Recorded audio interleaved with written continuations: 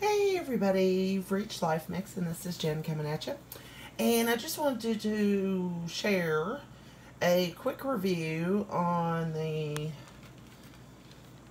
ink or the Color Point detail coloring products by Ink that are at the Dollar General store and the Art Skills Premium Brush Tip Markers. So, okay, and we'll start out with the brush tip markers. This is what they look like. You open them up.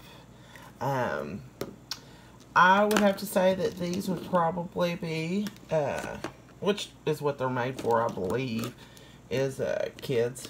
So, and they seem to do okay. I did do a swatch. So, just kind of colored around just to see how they do. They did kind of neat with that. So that's those. And those run about $3. And then the next item that I purchased that I was super curious about was the mechanical pencils. So, let me get those out. So, this is what they look like. They have a tiny little pencil sharpener in the top, and they do come with some refillable leads.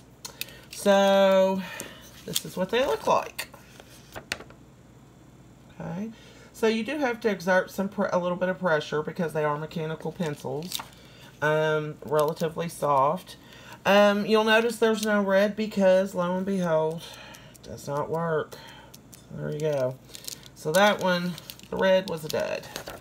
But, you know, the mechanical colored pencils were only $2. So I could take them back, or I could just deal with it, and just when one of the other color runs out, I can just replace it with the red. So, next is the metallic markers. And, again, those were only $3. And this is what they look like.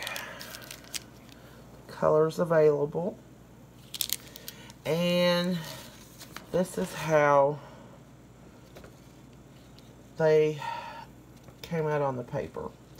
So I think these might be fun for edging cards and tags, so I think that'll be cool. We'll see how those go.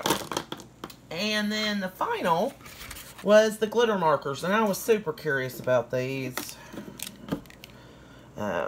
They do have a liquid in them. They are about half full. They are the type of marker that you have to press down to let the ink get down to the bottom. And this is what they look like. And probably by far, these glitter markers and the metallic markers are probably my favorites. And I think I'll probably utilize the most.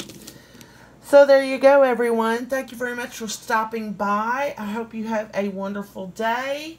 And thanks a lot. Bye-bye.